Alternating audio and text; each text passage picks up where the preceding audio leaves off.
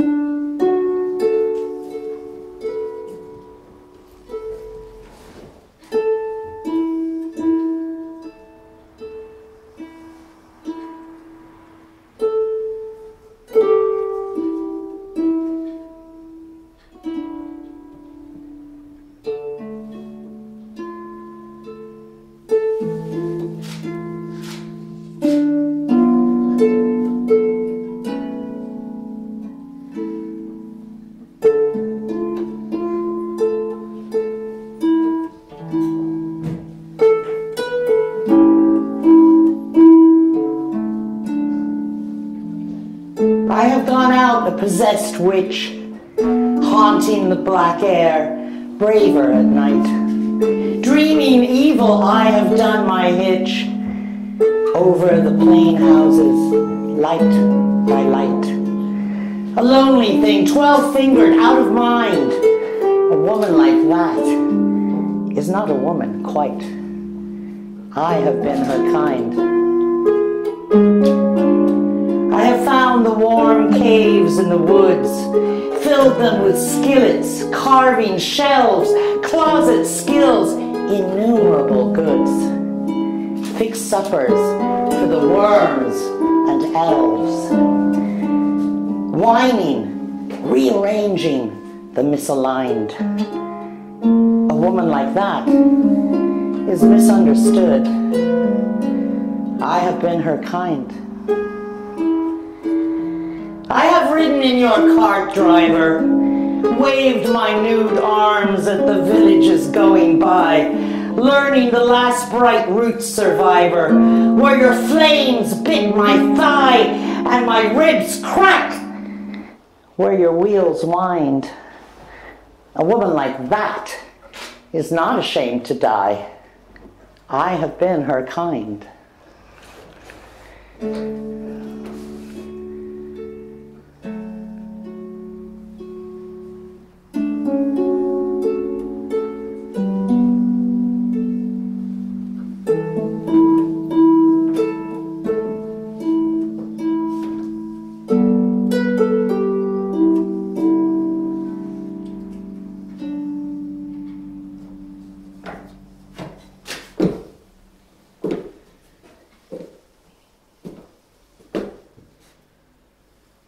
Kate O'Driscoll cast a solitary figure in the forest.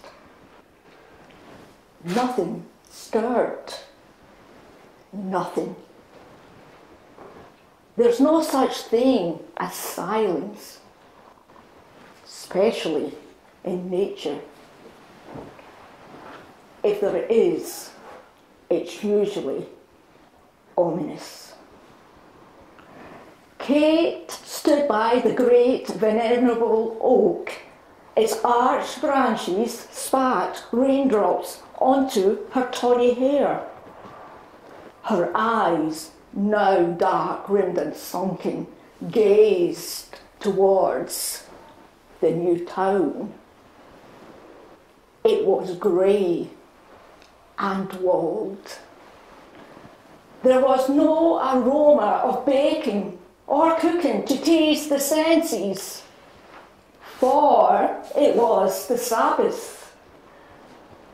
It seemed to Kate that the world had turned upside down.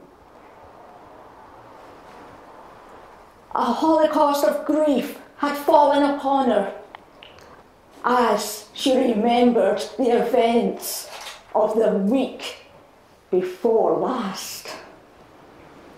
Her kindred friend Bessie a jolly woman with a face that told a story both ancient and tragic. She had been paraded up and down, down and up, through the town streets and the square. The bridal scold that hid her face, making her invisible. The bit sliced her tongue. Nag, they shouted. Witch, they shouted. Nag, nag. Her husband, a toothless man with his grin that spanned the face, played to the audience.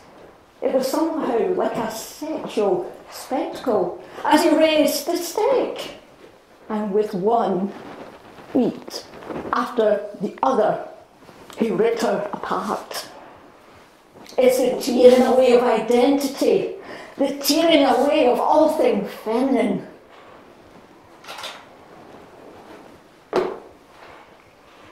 Tears pricked Kate's cheeks as she recalled the last words that Bessie had said to her. Kate, be careful, be careful, be careful. For Kate was a woman rich in possession of herbs and stories, but now they were deemed hocus pocus. Be careful, cried Bess. You're a single woman. But Kate didn't need reminding.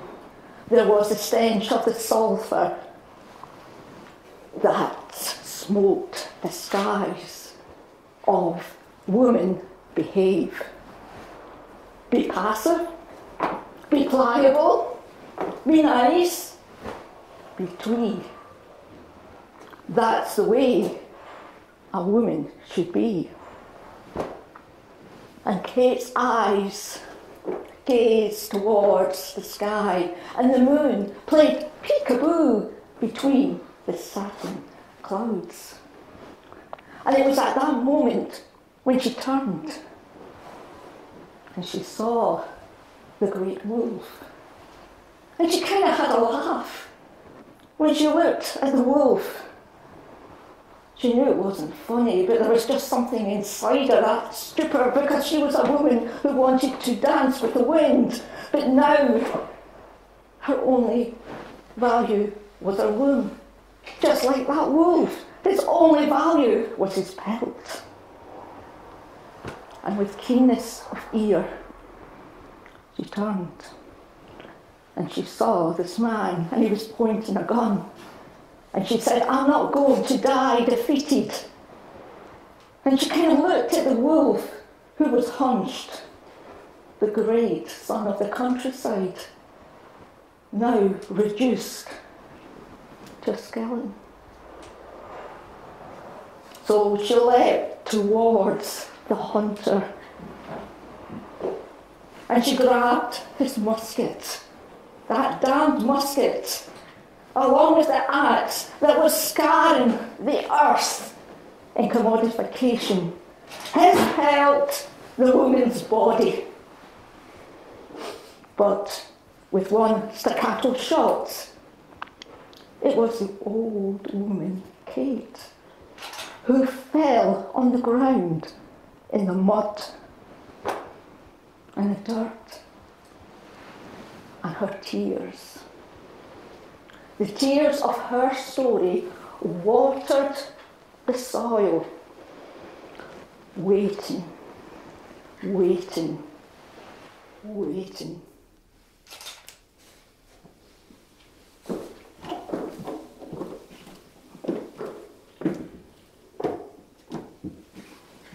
There was an old woman, and she lived in the woods. A Weila, warrior. There was an old woman, and she lived in the woods down by the river Waile. She had a baby 3 months old, a Weila, Weila, Waile. She had a baby 3 months old, down by the river Waile.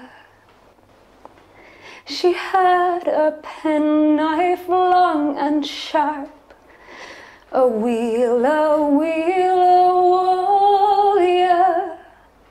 She had a penknife long and sharp, down by the river Waile. She stuck that knife in the baby's heart, a Weila, Weila, Waile. She stuck that knife in the baby's heart, down by the river Waile. There were 3 loud knocks came to her door, a Weila, Weila, Waile. 3 loud knocks came to her door, down by the river Waile. There were 2 policemen and a man, a Weila, Weila, Waile. 2 policemen and a man, down by the river Waile. They took her away and they put her in a jail, a Weila, Weila, Waile. They took her away and they put her in a jail, down by the river Waile. They put a rope around her neck, a Weila, Weila, Waile. They put a rope around her neck, down by the river Waile. They pulled the rope and she was hung, a Weila, Weila, Waile. They pulled the rope and she was hung, down by the river Waile. And that was the end of the woman in the woods, a Weila, Weila, Waile. And that was the end of the baby too, down by the river Waile.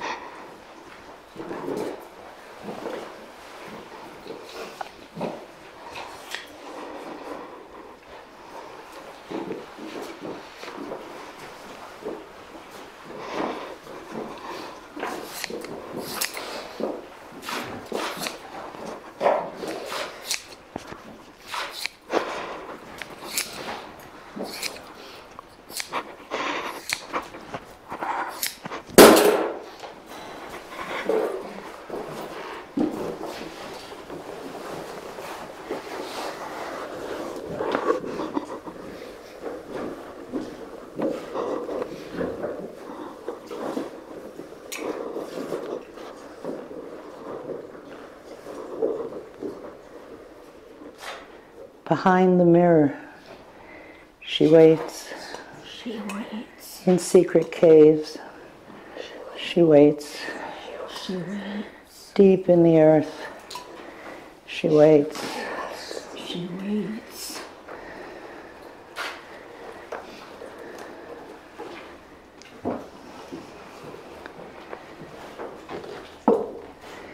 In summer's heat, she waits. She waits. In autumn's blaze, she waits. She waits. Through winter's death, she waits. She waits. For spring's return, she waits. She waits. Behind the veil, she waits. She waits. For rent or sale, she waits. She waits. Shackled in silence, she waits. She waits. To sing again, she waits. She waits. Deep in our cells, she waits. She waits. Dark in our dreams, she waits. She waits. Until we wake, she waits. She waits. She waits. She waits. She waits. She waits. She waits. She waits. She waits. She waits. She waits.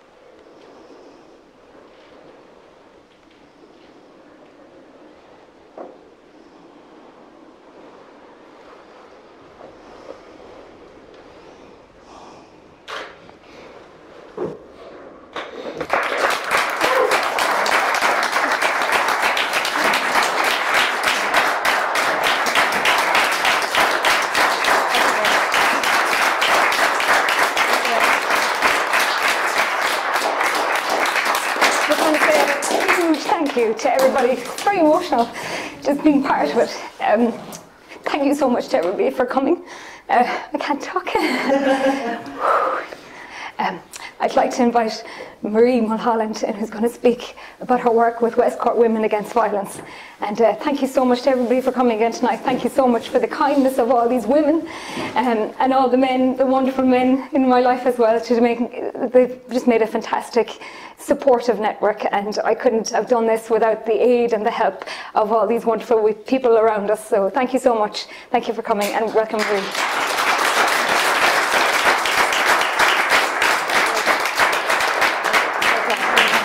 I agreed to do this gig because I've got a sweatshirt. And when Deirdre asked me, I want to say thank you to Deirdre. I work with a lot of very brave women, and that was an extremely brave performance. Can I say that? I don't know how you did that. I don't know how you, in the middle of all of this, even thought about other women, which is what you did when you invited me to come. And because of the stress, you must have been under the pressure and just the nervous anxiety. So thank you. Thank you very much. I've thought quite a lot about this theme since Deirdre contacted me earlier in the week, and it's I suppose in a way, as someone who's always worked with women and been a feminist all my adult life, I've always been interested in what happened to the women, to the witches, to the midwives, to the healers, because it was usually midwives and healers who were the women who were burned at the stake. But there were also the women who weren't orthodox. They were the women who could not be controlled. They're the women who took back their own power. And that was what made them dangerous. And we see that even today. We're not talking about centuries ago. We're seeing about what happens when women will not be controlled by the establishment. You know, we're still fighting for control of our bodies. We're still fighting for control of our reproductive systems. You know, that challenge goes on all of the time, and that conflict continues. And for the women that I work with in the domestic violence service, it's also about control. Domestic violence is specifically about control. It's about keeping a woman controlled. It's about keeping her in her place. It's about letting her know that she cannot be more than what he wants her to be or what he needs her to be. And if she tries to be anything else, a good mother, a good wife, she will constantly be told she's not good enough. She will never be good enough. We spend a lot of our time trying to actually help women understand what coercive control is. Because believe me, it's only about 30 to 40% of the women that we work with who have had severe physical violence perpetrated on them. The underlying abuse is always coercive control, and that's for the ones who've been physically abused as well. And it can be anything. I mean, I can give you examples. One woman, again, and believe me, and you've heard this before, that it doesn't just happen in one kind of home or in one kind of district or with one race or whatever. It can happen anywhere. And this woman, her and her husband were extremely well got, as they say. They would be quite middle class. They would be well respected in their community. And he did the shopping every single week. And people just say, God, isn't he brilliant? What a great man. Great husband does the shopping every week. Isn't that wonderful? And he always bought her a bottle of wine as well in the weekly shop. That was because he wouldn't give her any money. She didn't have any money. She wasn't allowed to have any control of the purse strings. She wasn't allowed to decide how much her children should have to eat. She came to us the week before Christmas. This is an extremely upper middle class family, and she hadn't the money for Christmas dinner because he would not give her the money, and that was about control. We've seen where women they can't actually get out of the house because he measures the amount of petrol in the car, and he can tell if she's been anywhere. Or if she said she's going to the shops, he'll know exactly what the distance is, and he'll read it on the meter if she's going to her mother's instead. Maybe to have a talk with somebody. I mean, those are the kind of things that you're dealing with.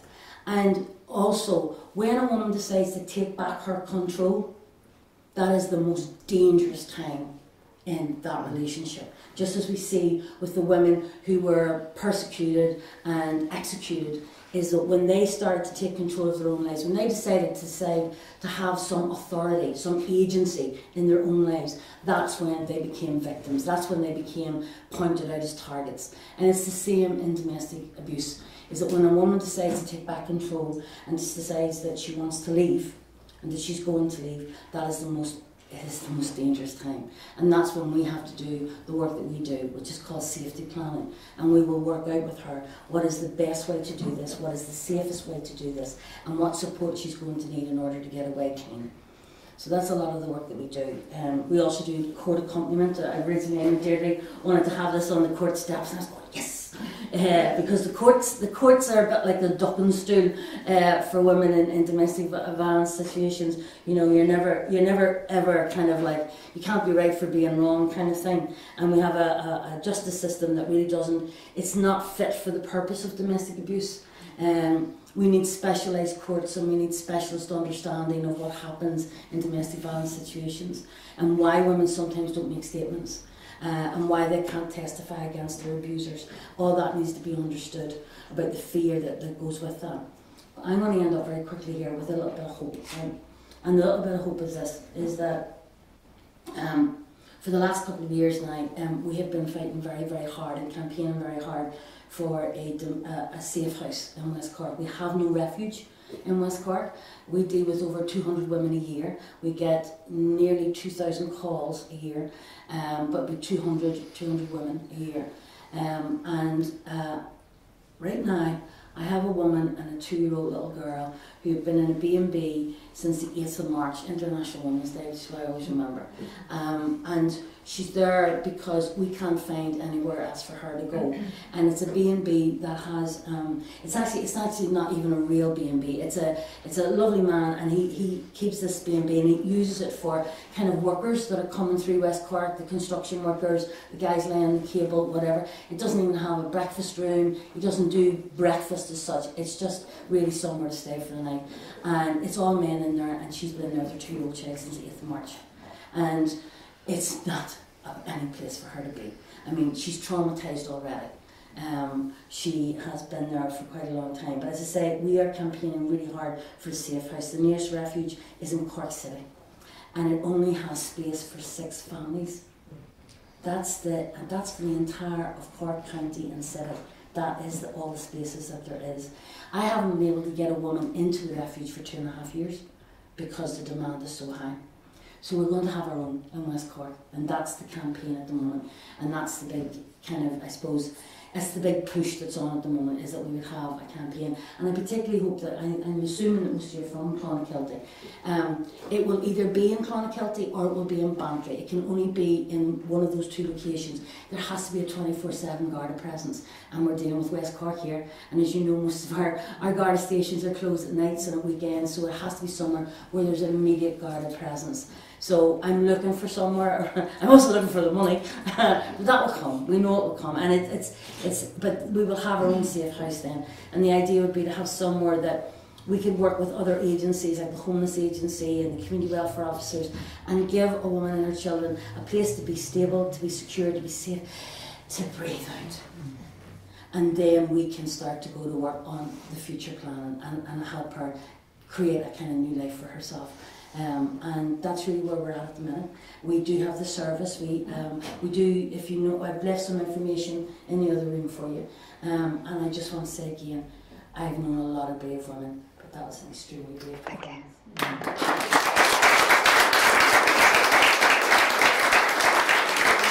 There was an old woman, and she lived in the woods. A Weila, Weila, Waile. There was an old woman, and she lived